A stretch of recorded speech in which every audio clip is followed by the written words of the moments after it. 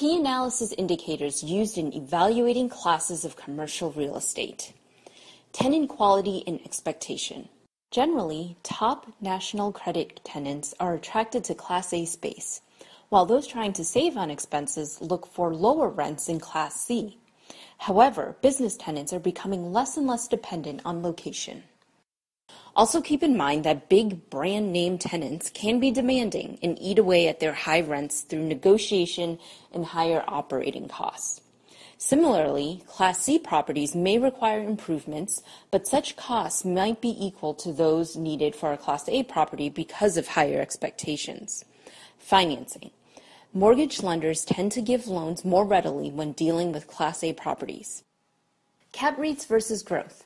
Cap rates, which is gross income minus operating expenses divided by the purchase price, tend to be lower on Class A properties and higher on Class C.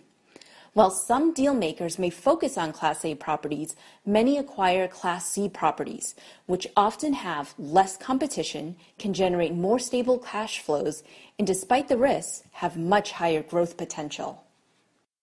Always remember that you shouldn't choose whether to invest in a property based solely on its class, but instead evaluate its potential risk versus return compared to your investment objectives. Tycoon gives you the ability to find your ideal investment and the opportunity to diversify your portfolio across multiple real estate investment classes.